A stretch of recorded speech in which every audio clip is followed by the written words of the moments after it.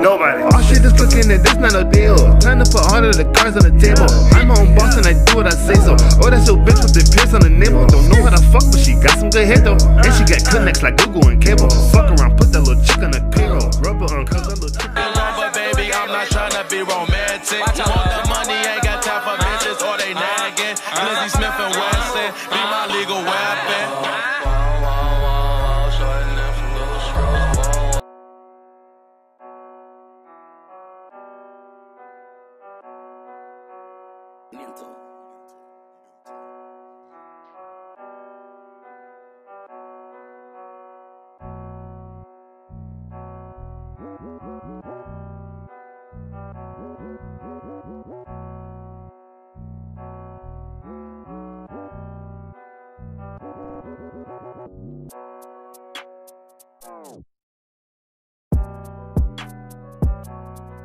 Dooski, Van Trees Christ, who was on the drill scene in Chicago, Illinois, died at the early age of 25. He was featured on Season 1, Episode 15 of Final Hours.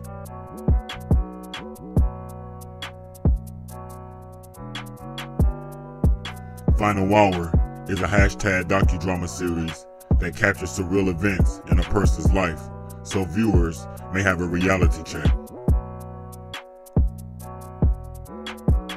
Also featured on my channel is a hashtag docuseries, Final Hour Dialogue, of which featured OTF News School and TV.1 and the first air on November 13, 2019.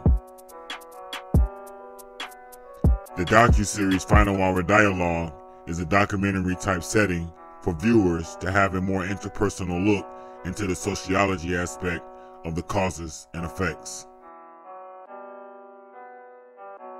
Dooski is now featured on Backdoor, as there is an inside situation that nobody has heard of and is not featured on any other channel.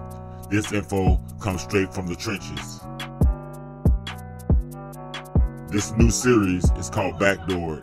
However, does not necessarily mean someone from the inside backdoored him.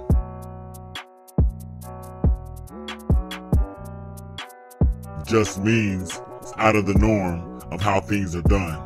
Dooski's was out of the norm. Okay, so I'm finna take y'all down the block to 56, 57, 58 in Wabash in Michigan. This is authentic, no cap, and all fact. People on the block love Dooski. He was very creative. He would break out at random times doing the WAP dance. He created that. Soon as he started to WAP, then everybody started to rock. If you don't remember the WAP, here it is. Looking for me, ain't had nothing, they ain't let me hold nothing. Damn, stunting, counting hundreds, trying to run my bands up. Tell her pull her pants up, I don't wanna sex up. She let me burn that neck, but I just use protection. Not only did he create the WAP dance here in Chicago, he also had everybody on Jigga Mode. Jigga Mode means to pop mids. In case you've been living under a rock, mids are pyramid-shaped ecstasy pills. Dooski was a pill popper, and he stayed teed up off X pills.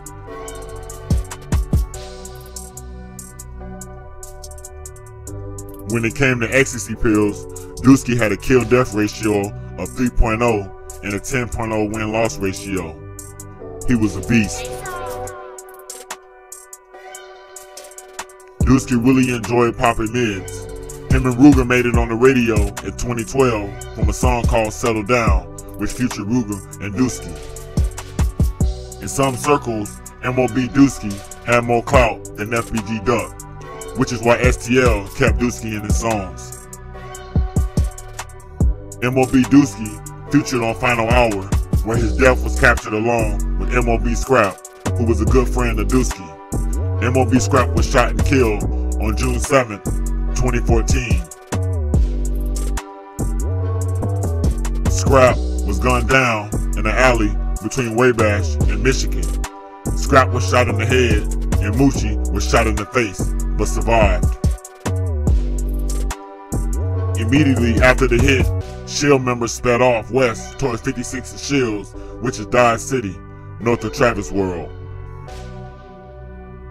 Roro, known as Dodge City, is a group of MCs. Travis World are GDs on 57th and 58 between Princeton and Normal. Dodge City from Garfield Boulevard to 56 between Wallace and Princeton. 56 and Shields is 3 blocks from 56 and Wabash, where MOB Scrap was killed. At the time when MOB Scrap was murdered, MOB Dooski was on house arrest and couldn't slide for Scrap. He was being monitored by his PO, having to wear a bracelet. It was well known on the streets that MOB would commit the acts that STL rapped about. Dooski lived what he rapped about, which led to him going to prison. Dooski, facing time in prison, hired a lawyer and started to fight his case. This led to him catching OTF Dirt at court and punching him in the face. OTF Dirt and Dooski began to bang in court, where it was a straight up brawl. Dooski was later found guilty on his case and was deemed a menace by his actions on the street.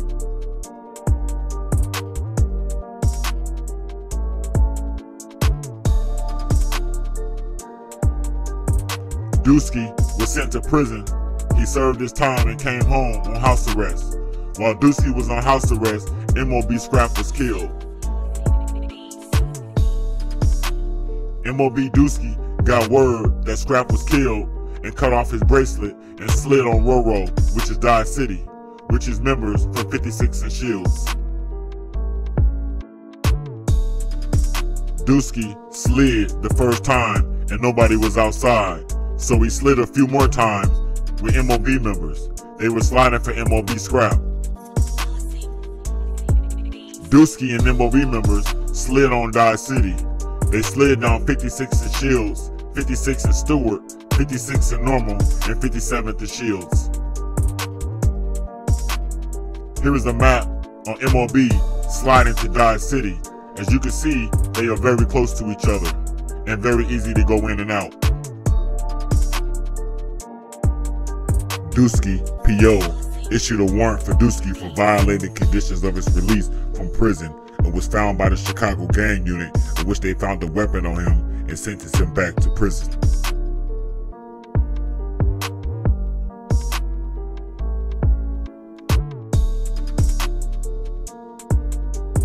Dooski was sent back to prison on weapons charges and parole violation.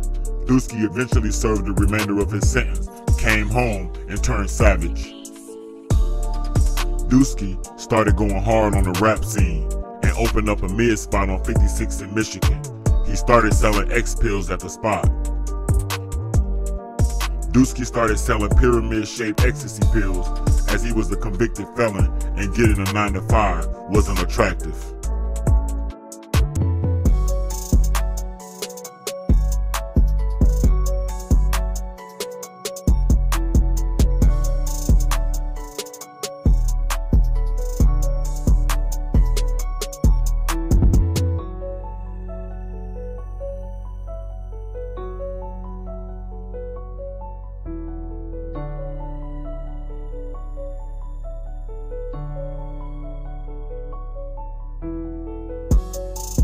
After Dooski opened up the Mids joint, all the guys started hanging with him. The Block, members from 051, Geo, STL, and Jaro. It was the most popular place to be, on 56 with Dooski and them. They named it Mids, Michigan. Even 051 Driller hung there and bought Mids as well. Driller even stated in 51 Dead Ops that I really slide through the 6 every day, in reference to Dooski's mid spot on 56 in Michigan. Dooski started overdoing mids and started to become violent and erratic. Added to the fact, he lost MOB Scrap, MOB Bebe, MOB E-Boy, and MOB Monster.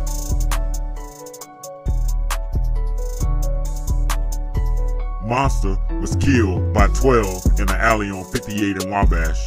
Bebe died in front of the house off the block. E-Boy was killed by THF-46 in front of Ice Liquor Store on 57th and State on MOB land. THF Gucci was caught on tape and was sent to prison. This all was taking a heavy toll on Dooski, which caused him to use more and more.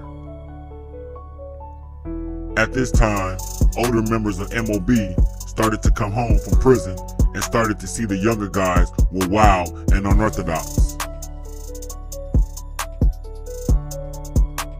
The older members told MOB Dooski he needed to slow down and chill as he had too much going on and was making the block hot.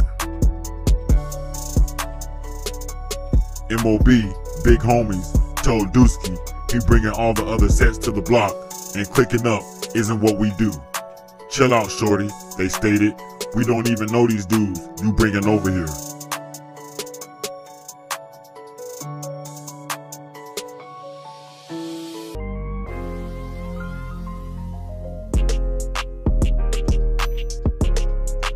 MOB started to get on Dooski every day about his homeboys and them making the block hot, and they stated they were very loud.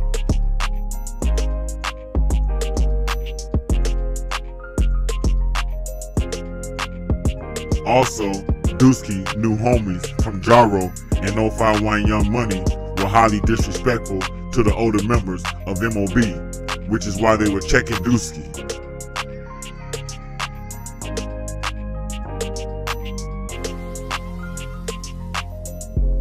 Dooski was ignoring them, and that he felt that he can kind of do what he really wanted to do, and he didn't really care what others had to say.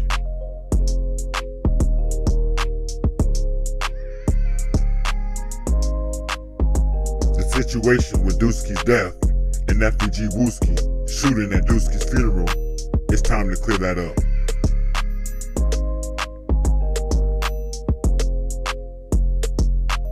It all started to go bad for Dooski when an older MOB member brother started hanging with Dooski and MOB scrap gang members.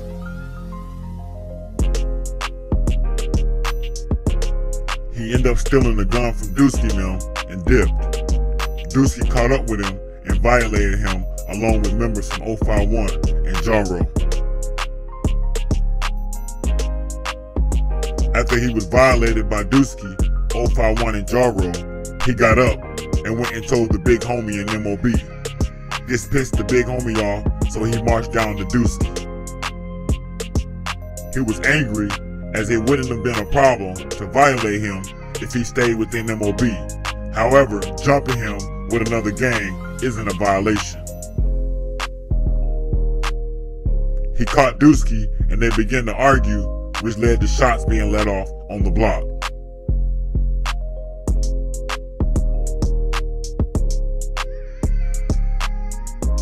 The older member of MOB went and got a family member and started shooting at members of 051 and Scrap Gang on the block.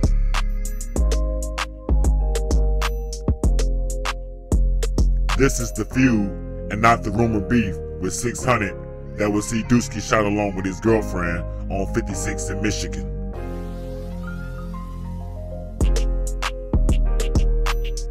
The younger guys found out that Dooski was gunned down by other members and they left MOB Scrap Gang and became only Scrap Gang.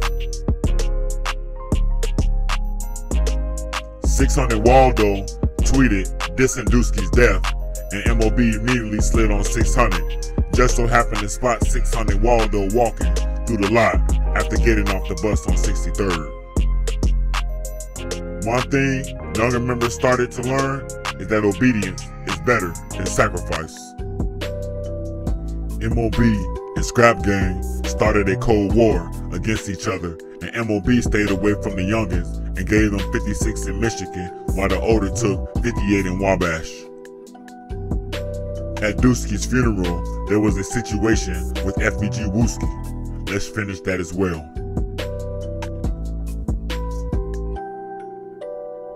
Dooski's funeral was on 92nd and Cottage Grove in the trenches.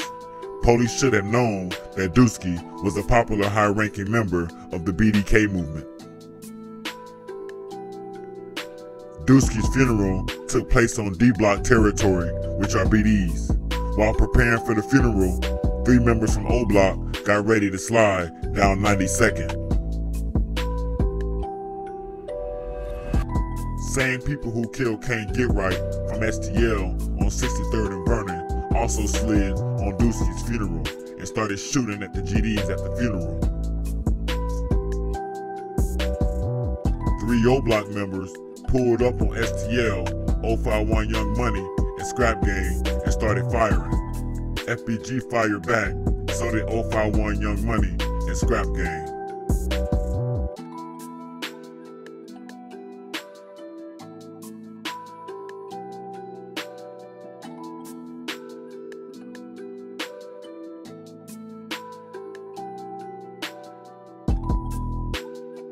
After shots went off, Dooski was accidentally struck in the head by a ricocheting bullet.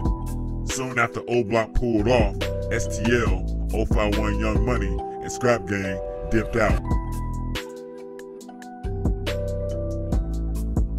Later on that night, Scrap Gang and Draw City slid on O-Block.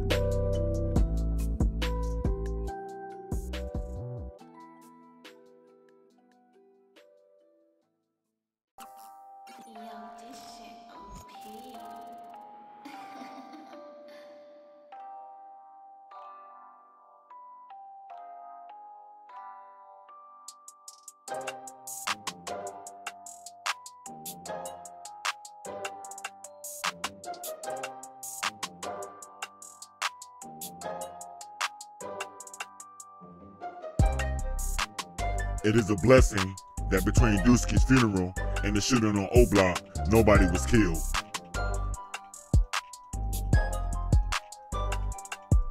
Even with all this going on, Scrap Gang still wants their get back for Dooski from the backdoor hit. Scrap Gang still wants serious get back for Dooski's death. The rest of the story featured on Killer KI, coming soon.